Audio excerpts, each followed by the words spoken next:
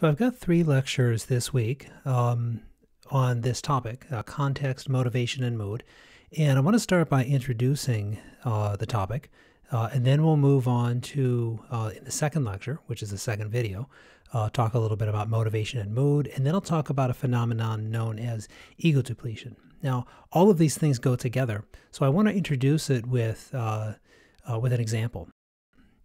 So suppose you are driving to campus, or you're driving home, or you're driving anywhere, and this is the kind of situation you're faced with. Now, one of the upsides about taking courses at home, of course, is you don't have to drive very much. I have to say, since I've been working from home and doing most of this work from home, although it gets a little lonely sometimes, it gets a little tiring sometimes, I really don't miss driving to Western. It's not a long drive for me, but it gets kind of tiring after a while. But anyway, back to the example. You've probably all experienced this if you're a driver, right? So you're driving behind a lot of cars. The road is very icy, and it's pretty stressful. So put yourself in this situation. You've got to, pay attention to people very close to you, in front of you, and behind you. You've got to pay attention to when somebody stops. It can be really stressful, and it can be mentally exhausting. Now, suppose the very next thing you do when you arrive at your workplace, which is what I would do, is that I have to be a professor, right? So this isn't me, obviously. This is just a random image that I pulled up on Google image search, as I often do. And it turns out if you type in professor on Google image search, you almost always get a picture of a late 50s, middle-aged white man in front of a chalkboard. That just seems to be what Google thinks a professor is. So what do you think is going to happen? Well, this has happened to me. Lots of times I've had to drive to campus, and it's been a stressful, mentally exhausting drive, and I don't feel like it's my best lecture. I feel as if the context or the situation of being in a stressful drive has made me mentally exhausted and a little bit tired. And so my thinking ability, or my ability to be a good professor, can be impaired. Let's look at another example. Suppose you're in this situation. You're driving somewhere, and you've got kids fighting behind you. Now, again, these are not my kids. This is just a random picture I pulled up on Google image search. I typed in kids fighting in the back seat, and you can see this is probably something that if you have siblings, you probably remember this kind of thing. Clearly, the young boy in the middle there is enjoying the fact that he's antagonizing his sister, and she's upset about something. Now, if you're the driver, if you're the parent, this can be very stressful because you've got a lot of activity behind you, and you're trying to pay attention to where you're going. You've got to pay attention to driving, and you've got this noise and activity behind you. One of the things that you end up doing, and if you've ever been in this situation, you probably recognize it, is you have to work really hard mentally to ignore something. In other words, you have to engage in a behavior known as cognitive control. You're trying to inhibit paying attention to something behind you. Now, of course, if the next thing you need to do is something like this, let's say doing science, some kind of mentally taxing activity, or something that requires a lot of concentration, one possibility, and as we'll discuss in the third lecture on ego depletion, one possibility is that your ability to concentrate is going to be slightly affected because you had to use a lot of your mental resources in order to ignore or inhibit paying attention to the fighting behind you. It kind of saps your resources a little bit, so that when you have to then engage in some sort of detail-oriented or cognitively demanding subsequent task, your performance decreases. So that's going to be kind of the topic of this week. And what I want to do is frame it within the context of the dual process account that we talked about back early on in this course. So if you remember the dual process account, this is where we talk about two systems, right? A fast system and a slower system. System one is the fast, intuitive, associative system. It's thought to be parallel and automatic.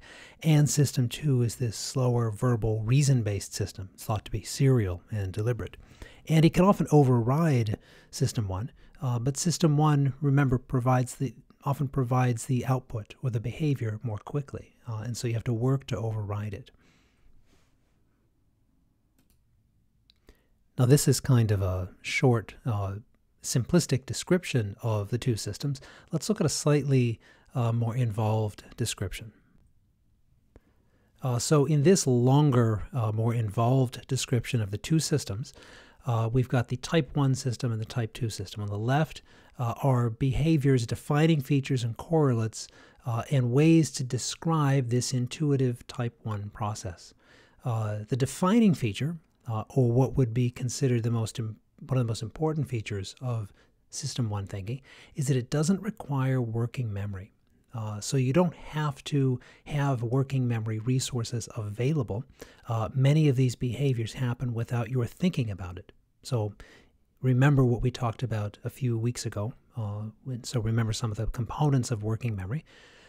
It's also an autonomous system, so it works on its own. You don't have to devote resources to it. You don't have to try to think things through. Often the output of type 1 thinking happens automatically. So these typical correlates, as you can see, it's fast, it's high capacity, it operates in parallel, it's non-conscious. These are all things that are correlated with this idea of a system or type of thinking that does not require working memory. It's biased responses, so these are things like the heuristics that we talked about. It's based on your memory. It's contextualized, meaning that many of these things are primed by a particular context, location, or situation. It's associative and automatic, and it's based on your experience. Another way of thinking about it, and this is sort of this evolutionary way of thinking about it, is listed at the very bottom here. So System 1, which we can also call the old mind, evolved early. So it uses parts of the brain which were known to evolve earlier in the course of mammalian cortex evolution. So other non-human primates, non-human animals have these systems as well. So a lot of what we're doing is similar to animal cognition, associative learning, basic emotions, and implicit knowledge. So all of this fast, autonomous parallel processing is consistent with type 1 thinking. Type 2 thinking, on the other hand, is reflective. It requires working memory. So you have to be able to consider the outputs of the system within a working memory framework. It requires some mental simulation and some cognitive decoupling. It's slower. It's got limited capacity. It's serial, meaning you can think of one thing and then think of the next thing. It's conscious. So when you're thinking about solving a problem or making a decision, these are things that are active in your conscious process. It also requires some degree of cognitive control. So it takes up resources and it requires your ability to control it. So this doesn't always give you the fast answer. It doesn't always give you the answer that is correspondent with a heuristic or a bias. So it may require some additional thinking or logic. Or, if we want to think about it in the context of evolutionary psychology, it's a later evolved system. Researchers would describe it as being distinctly human. Now, there are some components to this which might be present in non-human primates. Certainly, non-human primates can learn to use language-like behavior. So that component seems to be there. Other animals can engage in tasks that seem like they are able to inhibit responses. But the entire package of System 2 or Type 2 thinking seems to be human. And it involves explicit knowledge and fairly complex emotions. So this is not one theory. This is a set of theories. But it's a good conceptual framework to think about some of the things we're going to talk about, particularly in this unit. Okay, so when we talk about the effects of context, or the effects of motivation, or the effects of mood and ego depletion and cognitive resources, we're often talking about the balance of Type 1 and Type 2 thinking. So outputs of System 1 are those that are going to be available more quickly. Outputs of system 2 might require some time, but they also require effort. So that's what I want to talk about in the very next series of slides.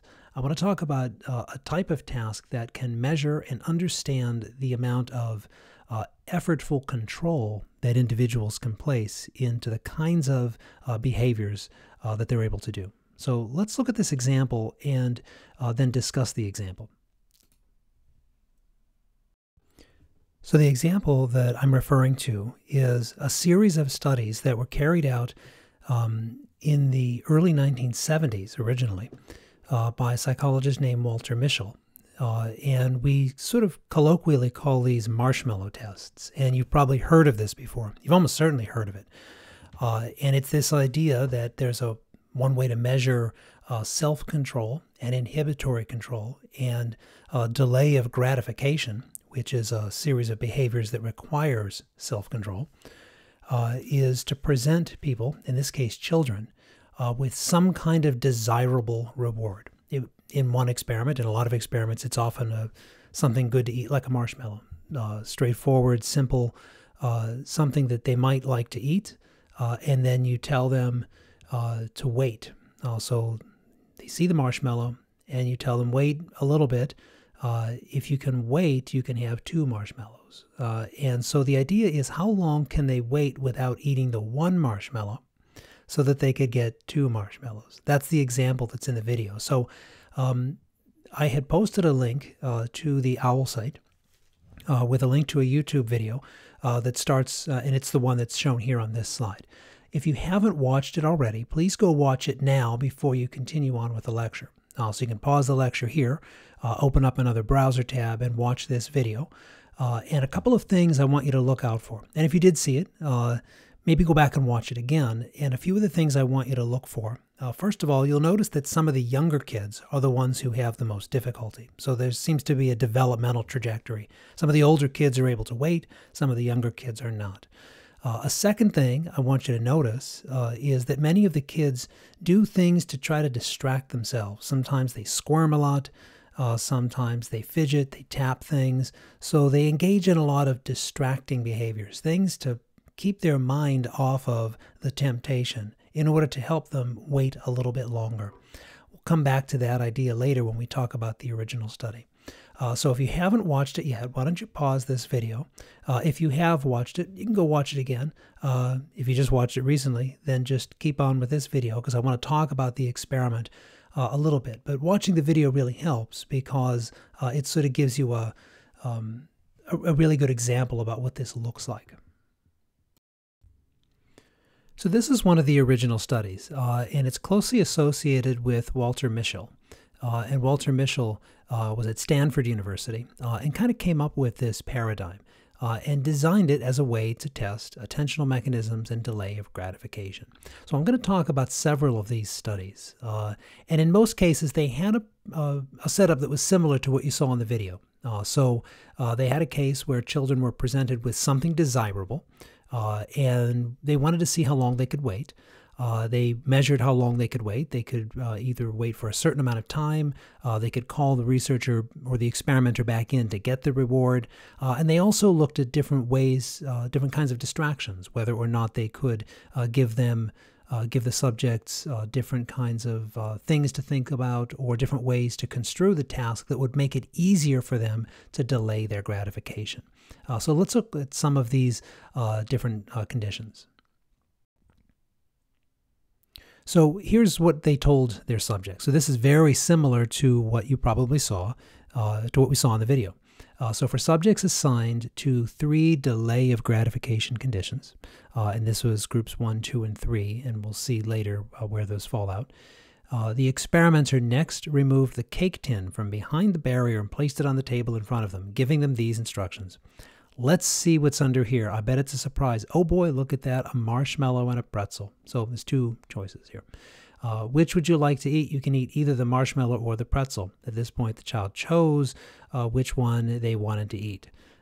So that way, you know, if you're one of those kids that doesn't like marshmallows and you like pretzels more, you at least get to choose the one that you want. And so this would be something you really like. Oh, you know what? I have to go out of the room now. And if you can wait until I come back by myself, then you can eat this one, pointing to the chosen object, right up. But, you know, if you don't want to wait, you can ring the bell and bring me back anytime you want. But if you ring the bell, you can't have this one. You have to have the unchosen one.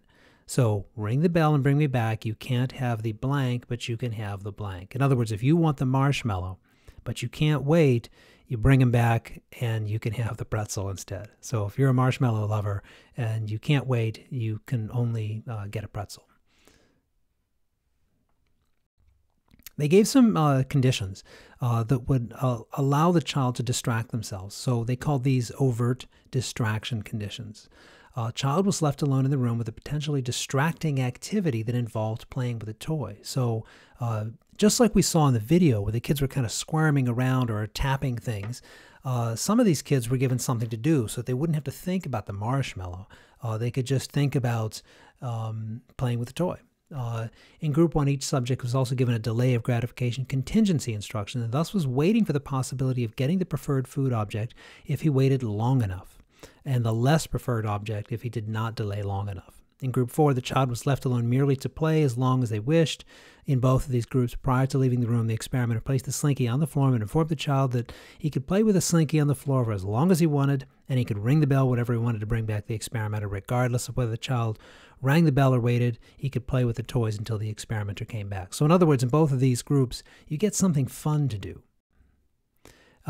They also had conditions where you could explain a way to think that would make it easier to delay. So this is called a distraction through cognition-inducing instructions. Group 2 and 5, before leaving the room, the experimenter gave the subject instructions designed to encourage the child to generate his own thoughts. I think these were boys and girls, not just boys, but they, in those days, sometimes just used he to refer to both. But you can assume this applies, we would write they nowadays, or he and she. So they said, oh, while I'm gone, you can think of anything that's fun to think of for as long as you want to. And if you want, can you tell me something to think about? So they asked the child, you know, what would you like to think about that's fun? And the child's example said, yeah, no matter what. Then the experiment added other examples. You can also think about singing songs or playing with toys or anything that's fun. And then they get the same instructions. You can bring me back and have the pretzel, but if you can wait, you can have the marshmallow. So let's look at what some of the data looked like. So here is this shows you all three experiments that they ran in this one particular paper. And it shows the mean waiting time. So the higher that bar, the longer that number, so the higher that number, that's the longer they could wait. And on the far left, you see in experiment 1, the no ideation group. The no ideation group is a group that was asked to look at the rewards. In other words, this was very close to what we saw in the video. Marshmallow was right in front of them. They weren't given anything to think about, and you can see they didn't wait very long. In subsequent experiments, when the rewards were available for them to look at, and they were asked to think about something fun to do, they could wait longer. So they were asked to think about something, and they had something fun to do. When they were asked to think just about the reward itself, in other words, they were given instructions to think about how they could last, if they could just wait longer, they would be given, they would have the opportunity they would be able to wait a little bit longer. They would be able to have that, the reward that they wanted. They could wait a little bit longer, but not as long as the group that got something fun to do. As you can see in the right-hand side, rewards not available for attention. In this case, the rewards were not, they couldn't see what the rewards were. So they were taken away from view and they were given something else to do.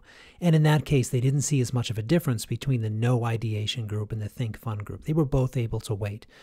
When they were then asked to think about the reward in that experiment, their waiting time decreased because they were, although the reward wasn't in front of them, they were asked to think about it.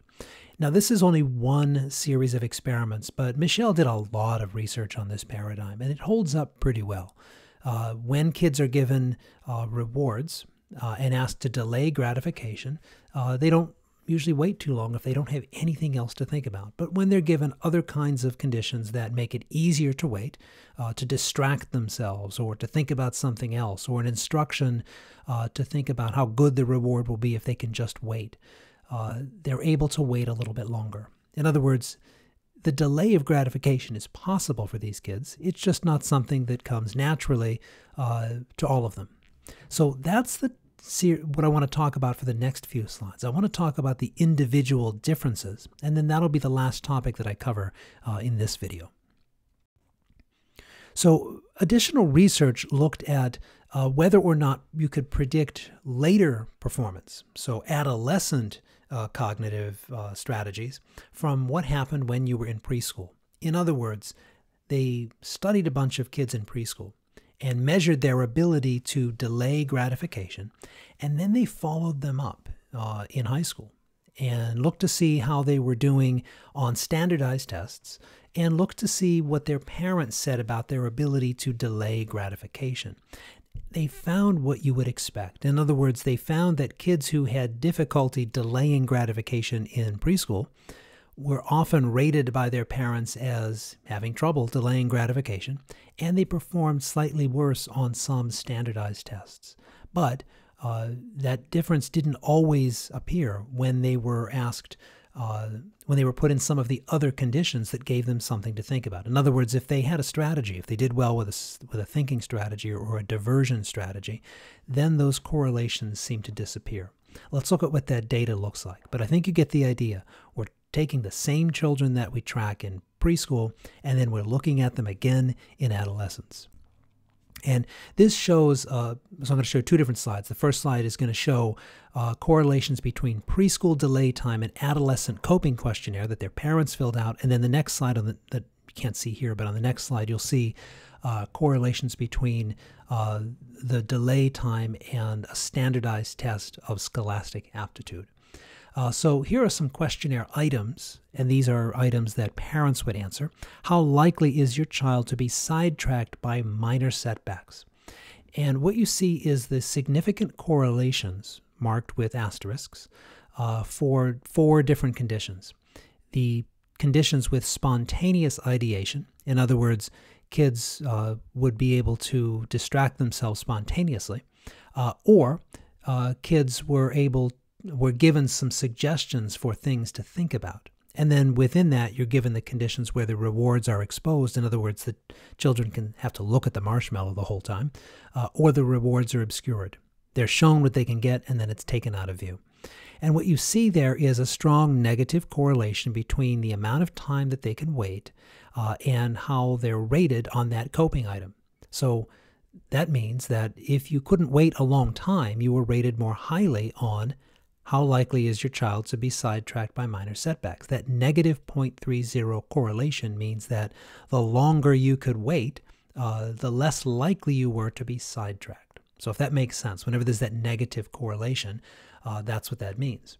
You see the next item, how likely is your child to exhibit self-control in frustrating situations? You see the positive correlation, 0.58. In other words, the longer you could wait as a preschooler, the more likely your parents think that you can exhibit self-control. So there seems to be something there. What you'll notice is that most of these correlations disappear when some of these other conditions are introduced. In other words, as long as the children had either the rewards obscured or some kind of suggestion for a coping strategy, they didn't show these strong correlations. Not always, they didn't all disappear, but most of them disappeared. So that suggests that it's only in this rewards exposed spontaneous ideation condition that the strong correlations seem to come out.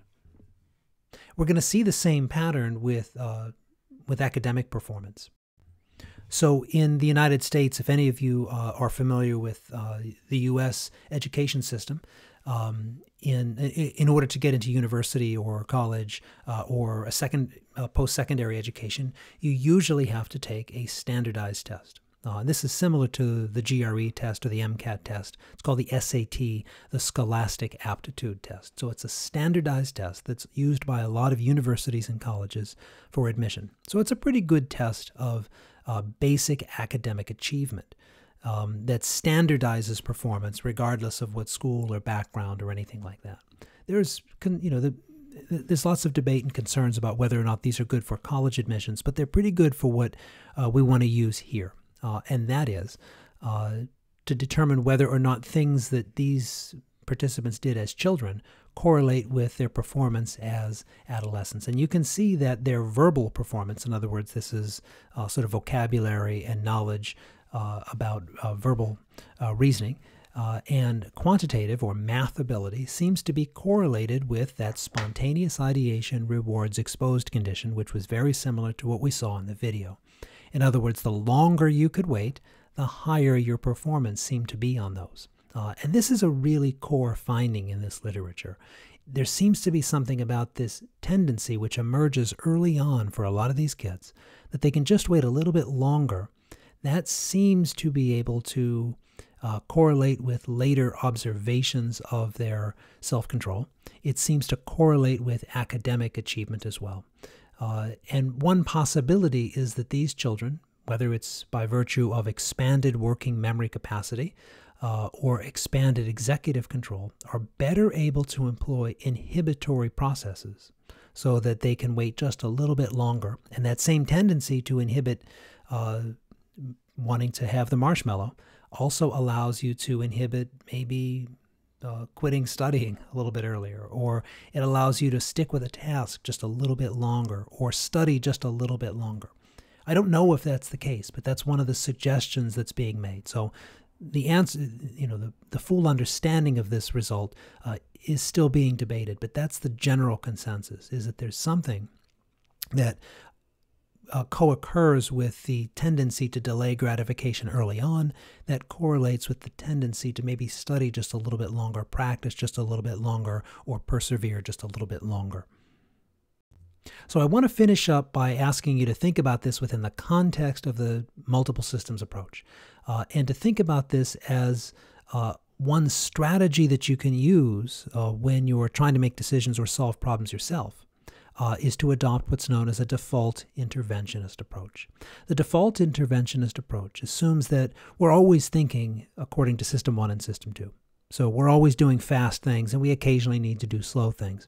To learn default interventionism is to learn ways in which you can occasionally check the output of System 1 with System 2.